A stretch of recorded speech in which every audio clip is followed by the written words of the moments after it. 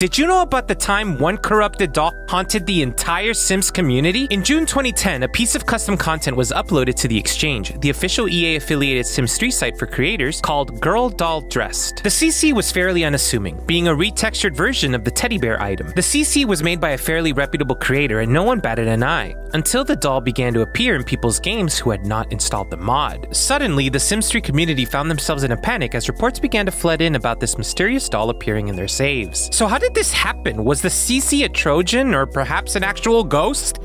Well, no, it was programming. See, The Exchange had a specific way of bundling custom content. Without getting too specific, the method by which CC was bundled by The Exchange caused it to sometimes bundle with any other existing content on the computer. All it took was one creator who had actually installed the CC to bundle their own content, inadvertently packaging the doll with it. Before long, like a virus, the doll spread as creators became infected and uploaded their content. This remains one of the craziest moments in The Sims history, so